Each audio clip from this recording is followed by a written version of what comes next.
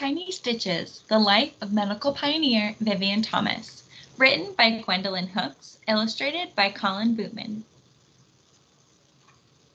Needles didn't scare Vivien Thomas. In fact, he designed the ones lying on the operating table in front of him. The instruments were small and delicate, like a toy, but these needles weren't toys. In a few hours, they would help save the life of a little girl. Vivien checked the instruments carefully. They were sterilized, razor sharp, and ready for a brand new type of operation that Vivien had invented. If it worked, the little girl would live to crawl, play, and grow strong like other children. But would the operation work? Vivien Theodore Thomas grew up in Nashville, Tennessee. Vivien's father was a master carpenter who taught his son how to measure, cut, and seamlessly fit together pieces of wood. By the age of 13, Vivien was working alongside his father and earning enough money to buy his own clothes and shoes. He put the rest of his money in a bank to save for college. From a young age, Vivien dreamed of studying medicine. With 3 colleges and a medical school for African Americans, Nashville was the perfect city in which Vivien's dreams could come true. In October 1929, the stock market crashed, and the Great Depression that followed caused panic, hardship, and heartache throughout the United States. Banks lost their customer savings and were forced to close. Vivien was one of the unlucky people who lost all his money. He had to start saving for college all over again.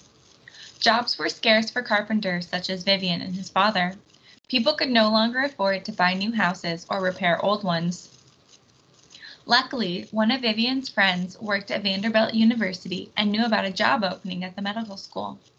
Vanderbilt was an all-white university. Vivien knew that the school would never admit him as a student, but he hoped working there meant he was getting closer to his dream of studying medicine. The next day, Vivien met with Dr. Alfred Blalock about the job. After a brief interview, Dr. Blalock took Vivien on a tour of the lab. Chemical smells tickled Vivien's nose.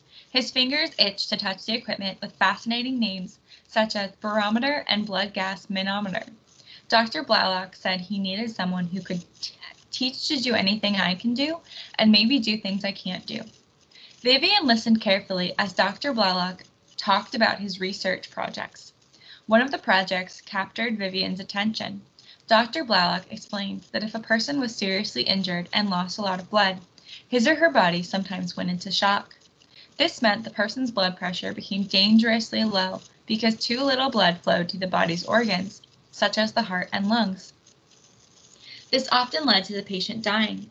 Dr. Blalock was researching treatments for these shock patients. As Vivien listened, he also asked questions about the different procedures the doctor had tried. Dr. Blalock was impressed with Vivien and offered him the job right away. On Vivien's first day at work, Dr. Blalock asked him to put an animal to sleep to prepare for a shock treatment. Vivien was uncomfortable with the idea of using animals for research, but Dr. Blalock explained that the research could save thousands of lives. So Vivien weighed the animal and calculated how much medicine it needed to fall into a deep, painless sleep. Then he set up the blood pressure equipment. Under Dr. Blalock's supervision, Vivien learned to conduct experiments and write lab reports detailing each step. Dr. Beard, another doctor in the lab, loaned Vivien medical textbooks. He told Vivien it was nice to be able to do a thing, but it was better to know why you were doing it. It wasn't long before Vivien was completing experiments from start to finish on his own. Vivien's surgical techniques improved with each operation. Just as he had learned to fit pieces of wood together seamlessly, Vivien learned to suture or sew blood vessels together seamlessly. Dr. Blalock was impressed by Vivien's tiny stitches. Sometimes Vivien assisted Dr. Blalock with an experiment. On other days, Dr. Blalock assisted Vivien. Vivien was happy working as a researcher until he learned that his official job description was janitor. White men with the same duties and skills as Vivien were called research technicians and earned more money. Vivien was insulted. He was not a janitor. He told Dr. Blalock that he would not continue working unless he was paid the same as the other technicians. A few days later, Vivien noticed his paycheck was much better. He now earned about the same as the white technicians. In 1941, Johns Hopkins Hospital in Baltimore, Maryland, invited Dr. Blalock to become chief of surgery. He accepted with one condition. His research technician, Vivien Thomas, must be invited too. Vivien didn't want to leave Nashville, but he knew he would be fired from Vanderbilt as soon as Dr. Blalock left. Many of the other doctors were not happy that Vivien had been working independently as a researcher. Vivien accepted Dr. Blalock's offer. He was excited to start his new job at Johns Hopkins as surgical technician in research. But Vivien had a hard time finding a nice home for his family in Baltimore. The better houses and apartments were for whites only. It took months for Vivien to find an apartment. Johns Hopkins was much more segregated than Vanderbilt's. There were whites only and colored cafeterias and restrooms in the hospital. Vivien was the only African American worker as a researcher. The stares and whispers in the hallways were worse than at Vanderbilt, but Vivien refused to let the prejudice of others interfere with his work. In 1943, Dr. Helen Taussig, a pediatric cardiologist, visited Dr. Blalock's lab. Dr. Taussig treated children with heart problems. Many of her patients were born with a heart defect that made their skin look bluish. Their bodies did not get enough oxygen, and over time, the children died. Dr. Taussig called these small patients her blue babies. Most doctors refused to do open heart surgery on a child. They believed children couldn't survive such an operation. Even so, Dr. Taussig asked Dr. Blalock to find a way to operate on her heart patients. Dr. Blalock was too busy with his own patients, so he assigned Vivien to do the research. Vivien headed for the Pathology Museum to investigate the collection of blue babies' hearts. He knew that a healthy heart pumps blue blood to the lungs to get oxygen.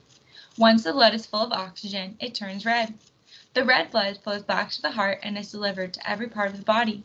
With blue babies, however, something else was happening. Vivien noted the 4 defects in the heart that blocked some of the blue blood from reaching the lungs. This meant the blood continued to circulate throughout the body without its oxygen full up. How do you get more blue blood to the lungs? It was a mystery Vivien was determined to solve. After a few months of experimenting, Vivien realized that the solution might be a procedure he and Dr. Blalock had perfected at Vanderbilt for a different problem. The procedure involved creating a shunt between 2 arteries. If they sutured an artery coming from the heart directly to an artery going to the lungs, it would create a direct connection for the blood to make it to the lungs. Then the child's body would have all the oxygen it needed. Vivien tackled the next problem. Most needles were too long for a child's tiny chest and blood vessels. He needed to make needles small enough to use on a baby. Vivien snapped off a 1/2-inch long piece of a needle. Holding the eye end with a clothespin, he filed the other end of the needle to a razor-sharp point. Now he had a needle short enough to stitch together tiny arteries inside a child's chest. Vivien tried out his procedure and new needles on research animals. He found a way to attach 2 arteries successfully and have an extra blood circulate into the lungs before it flowed back to the heart and then throughout the body. Dr. Blalock assisted Vivien only once during his experiments. On November 29, 1944, Dr. Taussig called Dr. Blalock about Eileen, one of her blue baby patients. The child was so sick that she would die if they did not operate on her immediately. Vivien knew his operation worked on animals, but would it work on a little girl? The next day he would find out. Dr. Blalock was going to perform the procedure designed by Vivien. The morning of the operation, Vivien went to the operating room to check the instruments. Vivien headed back to the lab, but Dr. Blalock insisted he return to the operating room. Dr. Blalock asked Vivien to stand on the stool behind him and guide him through the operation. Some of the other doctors grumbled. What could Vivien possibly know? But Vivien focused on Dr. Blalock's hands and the baby on the table. Dr. Blalock opened Eileen's chest. Vivien's own heart thudded with worry. The baby's blood vessels were so small. Were his needles tiny enough? Dr. Blalock began the procedure. Is my incision long enough? He asked Vivien. Yes, Vivien responded. Dr. Blalock began a suture in the wrong direction. Other way, Vivien cautioned him. 90 minutes passed. Finally, the operation was over. Would Eileen survive? The baby's lips are a glorious pink color, Dr. Taussig said. Eileen did survive, and slowly, over the next few hours, her skin went from blue to a healthy pink color. After 2 more successful operations, Dr. Blalock and Dr. Taussig wrote a scientific paper describing their innovative surgical procedure, which they named the Blalock-Taussig stent. National magazines such as Time and Life praised Dr. Blalock and Dr. Taussig. Vivien Thomas's name did not appear anywhere in the paper or news or magazine articles. As news spread of Dr. Blalock's success, 2 or 3 operations a week soon became 2 or 3 operations a day. Patients came from as far away as Europe to have the procedure. Vivien remained standing on the stool behind Dr. Blalock, coaching him through more than 150 operations.